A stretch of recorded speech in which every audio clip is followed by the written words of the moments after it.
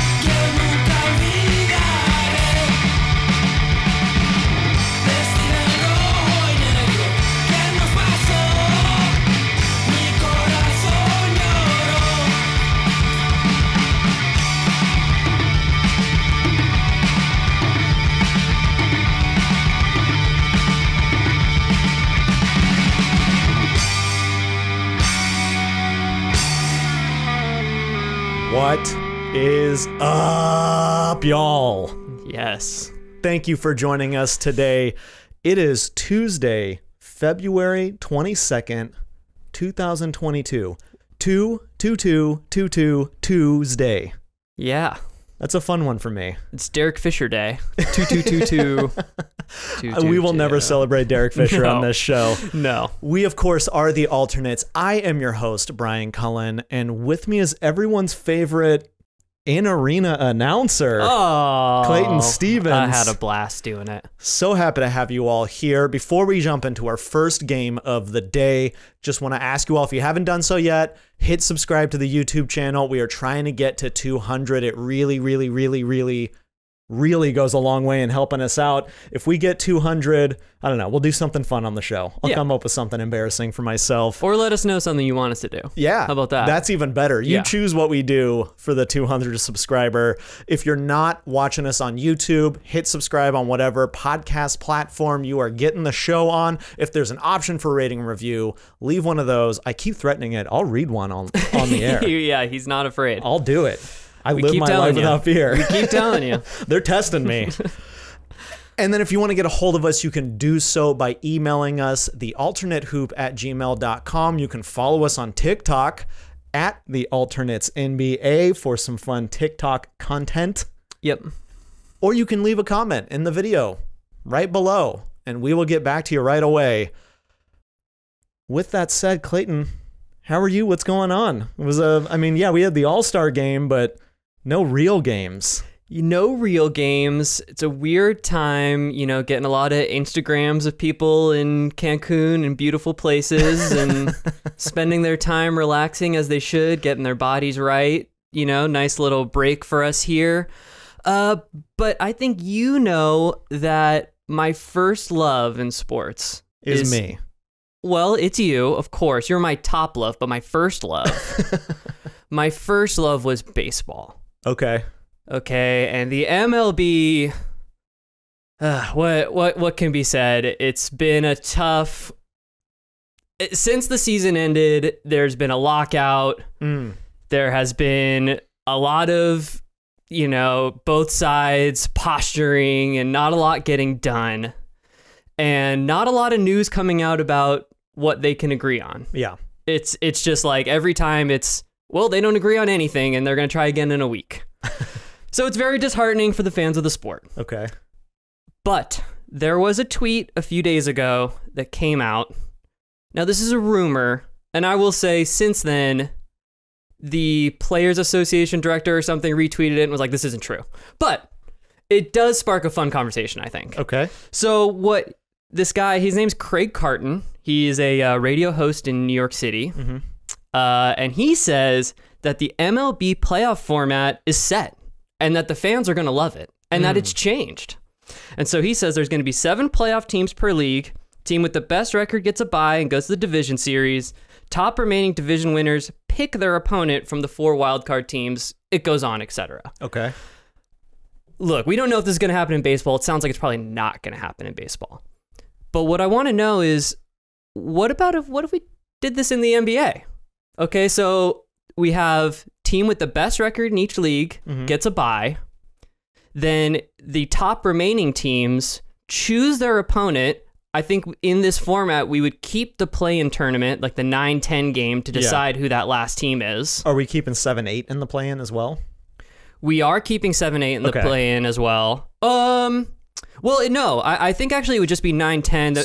So it would go from like play-in to wild card. Right, exactly. Okay. And then, so not only do you choose it, the first round is 3-game series, all at home. So you choose your opponent, and in the first round, you play them 3 times at best of 3 at home. Interesting. Then it would move on, let's say, as traditionally has been done recently. I mean, I like some of it. I definitely think the NBA needs to change up the playoff formatting a little bit. For me, it's getting rid of conferences. I think the top 16 teams get in. I'm sick of conferences. Travel, it's not like we're living at the turn of the century where they're taking covered wagons across the country. Travel's not that big of a deal. I'm tired of the conferences. That's what I would change. I like the idea of a bye week for the top 2 teams, but in my setting, it doesn't have to do with conferences. It's just the 2 best teams in the league get a bye. Okay. I like that. I also like picking your opponent in that first round. I think that's super fun. I think it's really fun. It's very intriguing. Yes, that is very fun. I am opposed to a 3-game series, though. I think the first round still needs to be 7 games. Just because that opens up more opportunity for excitement of an upset. Ooh, I totally disagree here. Now, when you go to a 7-game format, I think you're getting rid of randomness and getting rid of something that can happen quickly, right? Like, you can get hot for 2 games, and over a 7-game series, it's not going to end up mattering. In a 3-game series, you have 2 hot games from 3, you're moving on to the next round. Yeah, I guess it depends on whether you are looking at, in a 3-game series, it comes down to players being hot. In a 7-game series, it's a coach's match. Right, so that's what I mean, is that, I think this would add a level of excitement to these games.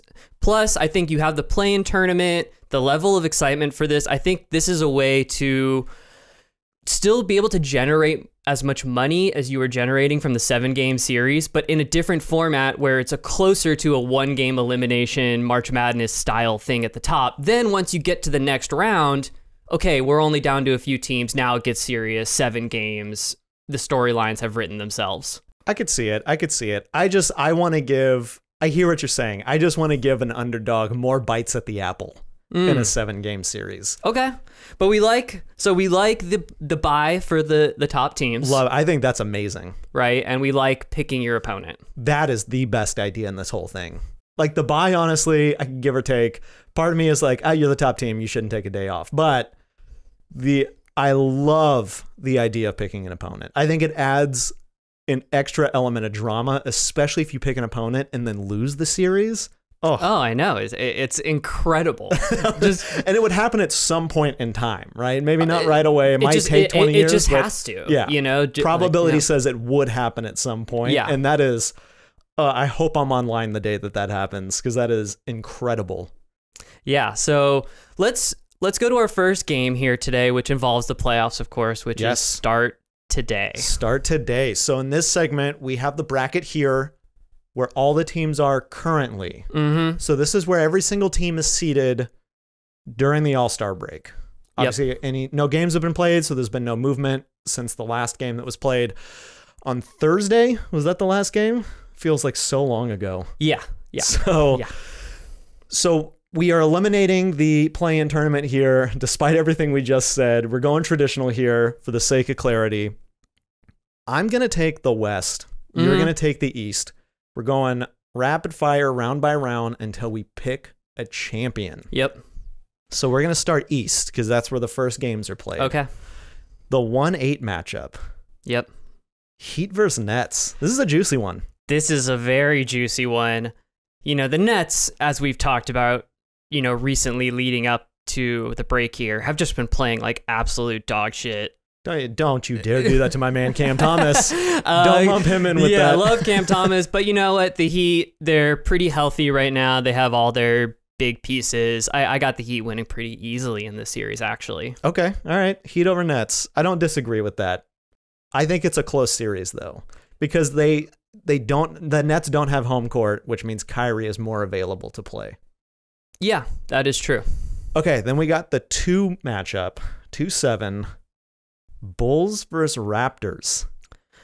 Okay, so this one I might get a little flack for here. You're not going to do it. I'm doing it. I'm picking the Raptors. Okay, hold on, dude. The Bulls are tied for second. LaVine is playing. Yes. How does that happen? How do you possibly have Toronto winning this series?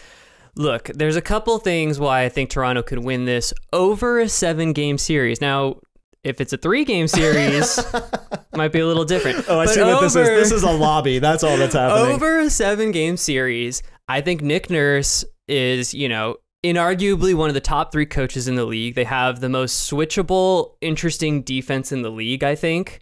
And just enough upside, I think, over 7 games with LaVine. Let's say he's playing, but we don't know. We don't know. We haven't seen it yet. We don't know. So I'm picking the Raptors because I believe in Nick Nurse, and I just love the way this team is playing, man. Like, I really think over a 7-game series, they could pull this out. If the Bulls were healthy, no question they're winning this series. But no Caruso, no Lonzo, a little too much. They keep winning. They're tied for first. They're only in second on technicality. Yeah, again, it's a playoff thing to me. It's an adjustments playoff thing. Wow. I think the Raptors could do it. I think they can do it. Absolutely fucking insane. But we're going to move on to the 3-6 matchup. The Sixers, your Sixers versus my Celtics. That's right. I got the Sixers winning, and that may hurt you. This is the most furious I've been on any episode. Who's guarding Joel Embiid? He's going to score 1,000 points. Yeah, but in a series like that, okay, Harden's not healthy yet. They got rid of their best shooters. You let Joel cook. Like we've seen in the playoffs so many times. The Clippers have done it with Dallas. Let Luka do his thing, hold everyone else down. And I think that the Celtics are capable of doing that. Yeah, I do think that. The problem with the Celtics to me is they are I think by the numbers, the switchiest team in the entire NBA. They switch everything. Good luck against a team that has Joel Embiid when you're trying to switch everything. I mean, I just think this is a bad matchup for the Celtics. I think almost any other team, I probably would be picking the Celtics, but specifically against the Sixers, I just have a hard time seeing them keep up. Okay, all right. 4-5. Cavs, Bucks. I got the Bucks. Yeah? Yeah. Easily? I mean, handily. Like, okay. I like the Cavs. They've been a great story. The Bucks are they're so good. The 3-point shooting, it's what we've been talking about for a while. I really trust them. I trust them to get this done. Okay, fair enough. Let's go out west. All right, let's go west. The 1-8 matchup, we have a rematch of the Western Conference Finals, Suns Clippers. Okay. This one hurts me. I'm picking the Suns. Yeah. Only because the Clippers are injured. If you have a healthy Clippers team, I might pick them to win the whole thing. I mean, look, if they have just Paul George, yeah, I think they could really upset the Suns. We saw them play them really tough with no Paul George recently. Yeah. I mean, the Clippers run, they went into this break, they're one game below 500.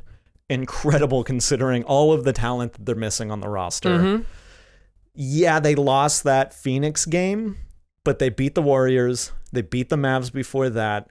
They're playing really good basketball right now. And that Phoenix game, right, was back-to-back against that after the Warriors game, coming off a huge win. Everyone looked completely gassed. They played the most games in the NBA of any team. Yeah. And they barely lost that game. So, yeah, I'm with you. I think they would make this interesting, though. I really do. But let's move down to 7, Warriors-Wolves. Okay, I got a juicy pick here. I'm picking the Wolves. Are you doing it? I love it. Come on, tell me why you're doing it, but I love it. Okay, Warriors don't have Draymond. Yeah. Second best player, which has been like a debate online lately, whether or not he's the second best or Clay is the second best. Oh, Draymond's easily theirs. Oh, he's their second most important player. How about that? I think that is the correct phrasing on that. But they're good, but they haven't been great. They've been good. I'll give them that. Yeah. But I mean, they're 6 games behind Phoenix. They've kind of slipped back a little bit. I think that they're vulnerable, especially without Draymond and Patrick Beverley currently healthy. And as I outlined a few episodes ago, with Patrick Beverley in the starting 5 for the Wolves, they have a top 10 defense. They have the best offense currently in the NBA. They have the hottest offense currently in the NBA. Yeah. I got to go with the Wolves. I just think that they wear them out a little bit. I get it. And like you're saying, I think the problem actually comes offensively for the Warriors here is that they would just have trouble scoring with the Wolves without Draymond, because obviously Draymond, everyone talks about his defense. He's one of the best defensive players to ever play this game, but he's also such an amazing facilitator. Yeah. Really juices up their offense and gets all these guys going, gets some really clean open looks. And we've seen without him struggling to get clean looks, struggling to score at times, having to play way too much Gary Payton, who's a great defensive player, but he should be used, sporadically. You shouldn't be relying on him to be scoring in a game, stuff like that. So, well, the pick was so hot, we've got like 7 car alarms going off outside. Yeah. Okay. Next matchup, we've got we have the Jazz and Mavericks. I'm picking the Mavs to win this series. The Jazz, again, they've been okay to good lately. Mm-hmm. The Mavs can play small, and if we know there was one kryptonite for Utah, it is teams that can play small. Yeah. I believe the Mavs will get their first round win finally against the Utah Jazz, and will finally put the dynamite stick into Utah to blow the roster up in the offseason. If you're a Utah fan, you almost want this series. Like, you almost just want to just end it. Accelerate it. Just end this team. Like, it's not going to happen. This is the worst matchup on the board for them. I'm totally with you. And then lastly, we have the Grizzlies versus the Nuggets. Pretty fun matchup. The Grizz have just been so good. I've got to pick Memphis here. I love Jokic. I just don't think Denver has enough right now to be able to win the series. I agree. Healthy, I think it's a very interesting series. Yeah, totally. But Memphis wins right now. Okay, back out east. Heat versus Bucks. Ooh, these teams love playing each other in the playoffs.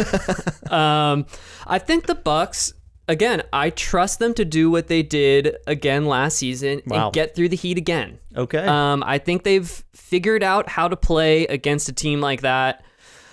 Just love the Bucks. Okay. I think it could go either way. I think it's a pretty tight series, but I'm not going to push back on that. Yeah. The Bucks is good with me. Okay, Raptors, Sixers. Stick to your guns. Do it, dude. Stick to your guns. Sixers. Yeah. I want to, I'd love to pick the Raptors here, but again, it's a matchup thing. The Sixers, if they get these matchups, like it lines up this way where they keep playing these teams that can't guard their best player, it's going to go really well for them. They fell in a great spot here, so I got the Sixers and the Bucks meeting in the conference finals. Okay, I love it. All right, so then we have got let's see, we are at Wolves and Grizzlies. I'm picking the Grizzlies. I think this is where the buck stops for the Wolves. The Grizzlies are just too good. They're too good. I got to take them. That offense this might be the worst matchup for them in a second round. Because I talked about the Wolves improving their improving their defense. The Grizzlies defense is unreal, and I think can stifle them. Yep. All right, and then we have the Suns and Mavericks. Yeah, I'm taking the Suns here. The Steve Nash Bowl. Yeah, I would honestly, you might call me crazy, I would probably still pick the Suns here if this Chris Paul hand injury becomes a big deal. I just think that there's so much shooting on the Suns. I don't know. I think that's...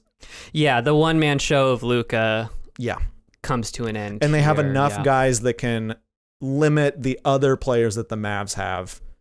I'm picking Suns. Yeah, the Mavericks don't really have any other choice, right? Like they have to go with their guy, and that's who they have. If anyone can find a way to shut him down even a little bit, they might be an easier out. Yeah, right. And I think Jay Crowder plays a lot of minutes on Luka.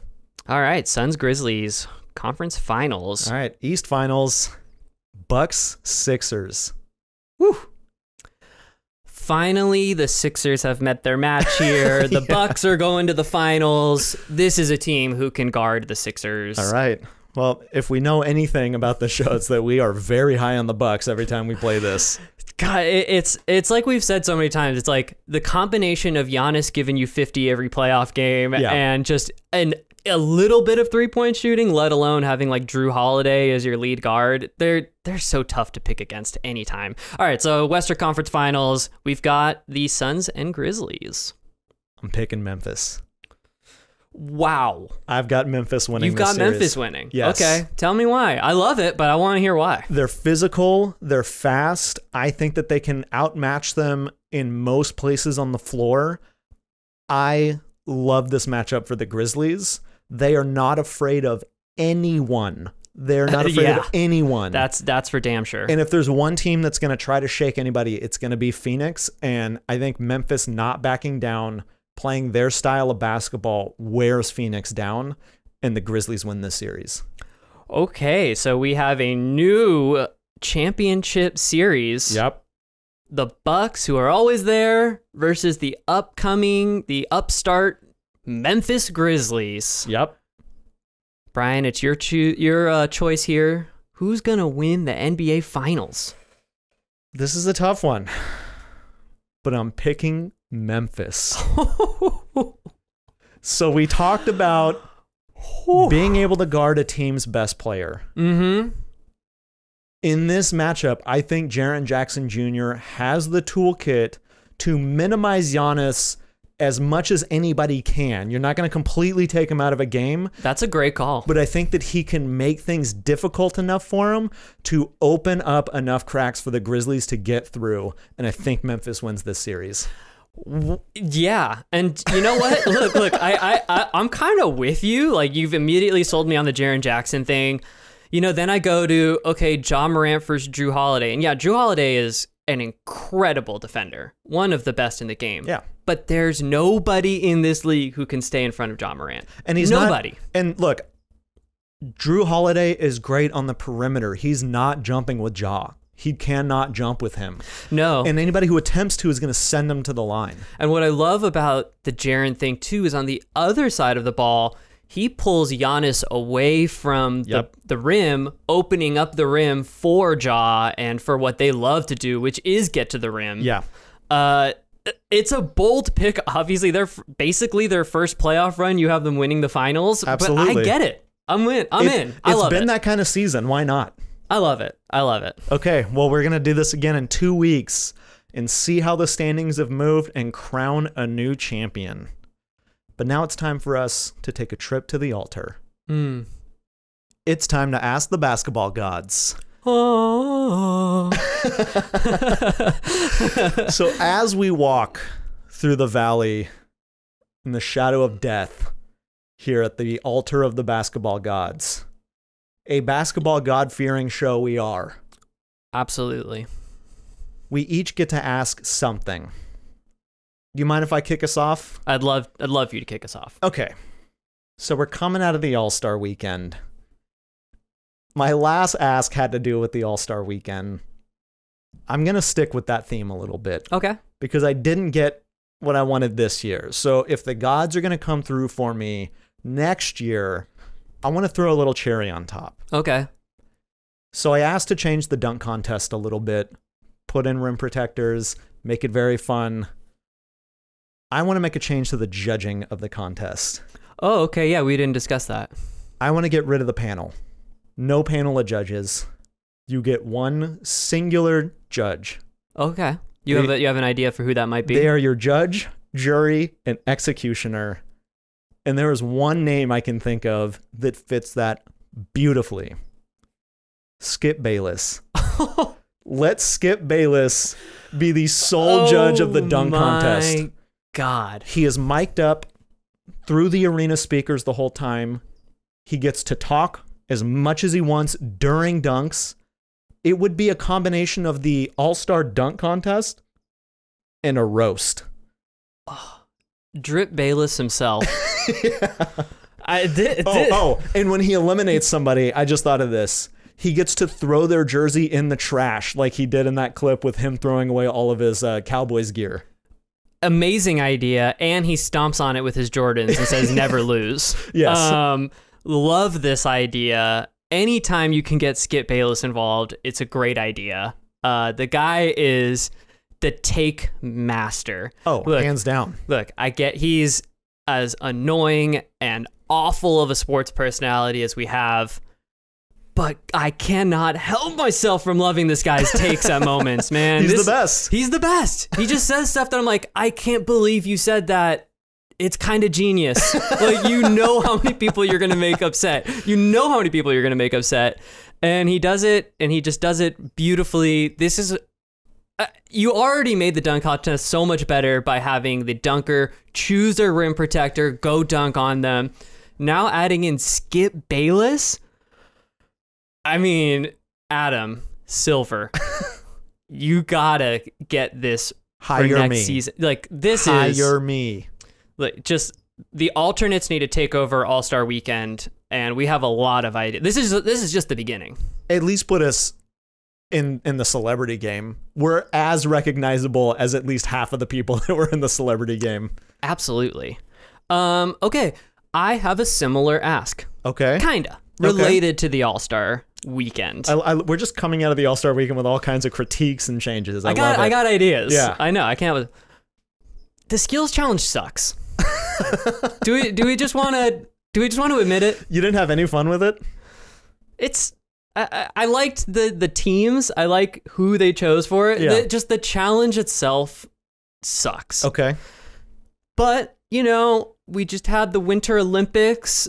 I watched a bit of the Winter Olympics. Always fun to see like a race. Like two people, mano-y-mano, who can get there faster.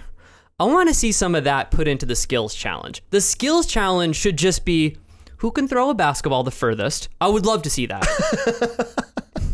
There's a line, we're in a big open field, and you just chuck that thing. I love that we're changing locations just for the skills challenge. 100%. I want to see... Everything is in an arena except for the skills challenge is going to be in a football stadium somewhere. I want to see who can jump the highest. We're going to have the rim start at 10 feet. And you jump or dunk? So you're going to dunk, but no ball.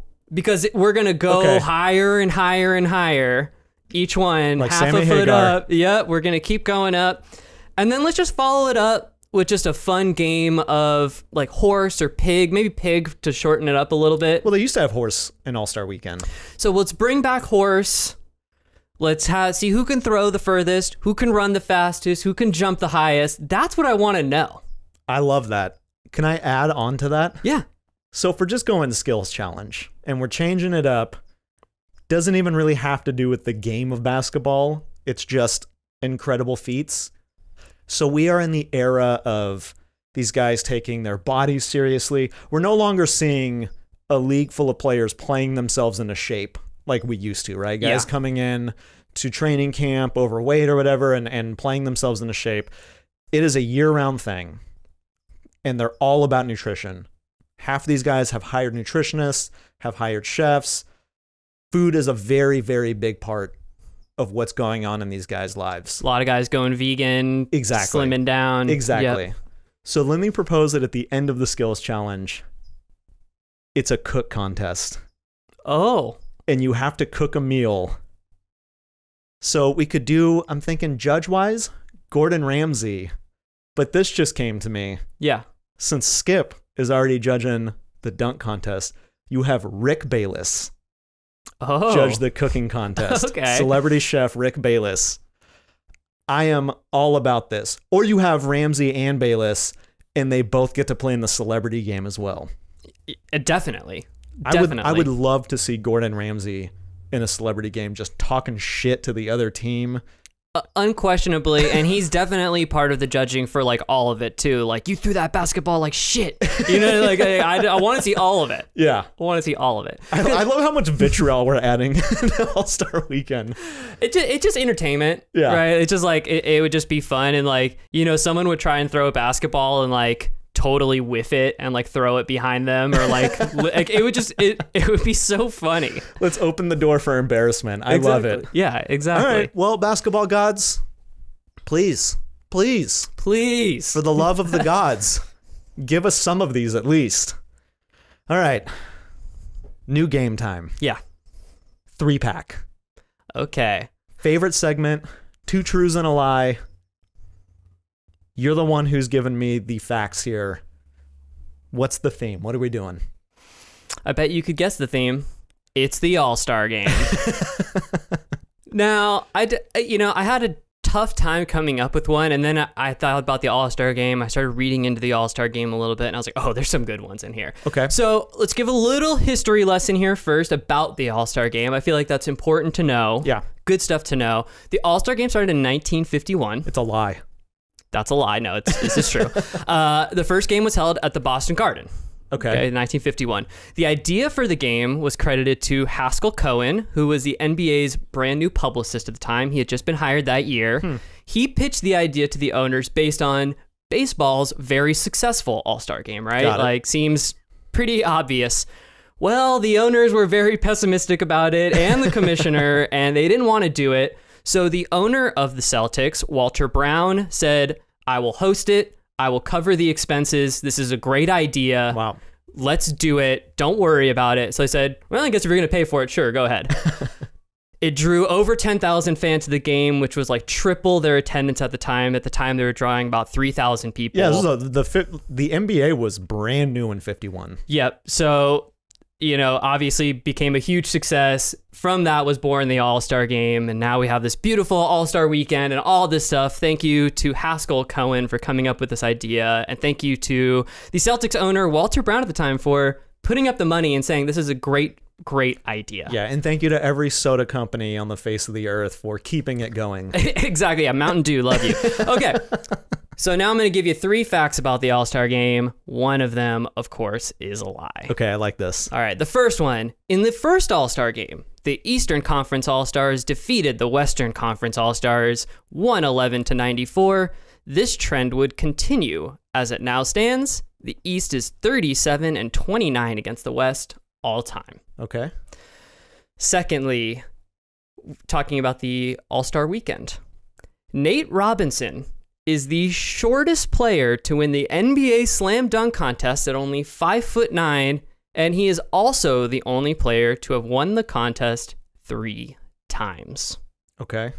And third, Anthony Davis has the All-Star Game all-time record for scoring in a quarter with 20, a half with 30, and a game with 52, all of which took place in the 2017 All-Star Game. Okay, this one's tough.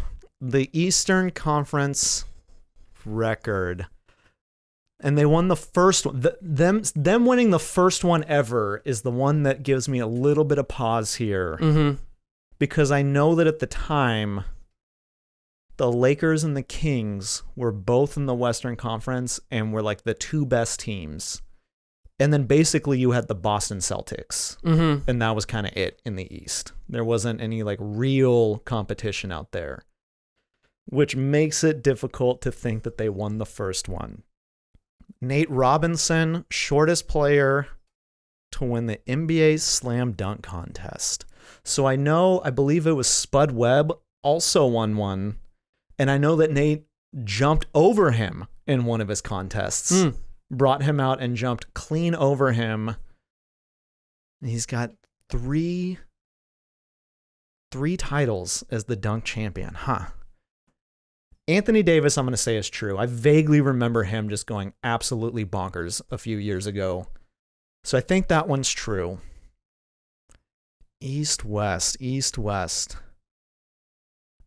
I'm going to say that one's true and Nate Robinson is a lie. I don't remember him winning 3.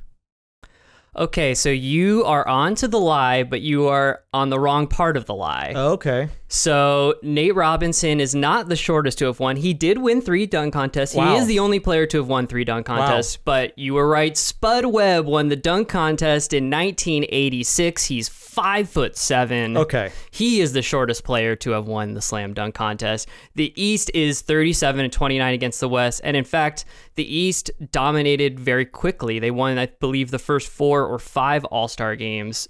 Took a while for the West to win, even though they had George Mikan on the team, who was considered to be the best player in the NBA. Yeah. Anthony Davis did have... I couldn't believe that he has the it was quarter, insane. half, and game record for scoring. And I believe he actually hit the game-winning shot there in 2017. Yeah, I didn't remember the year, but I remember him just going absolutely nuts in a game and just doing everything. All right.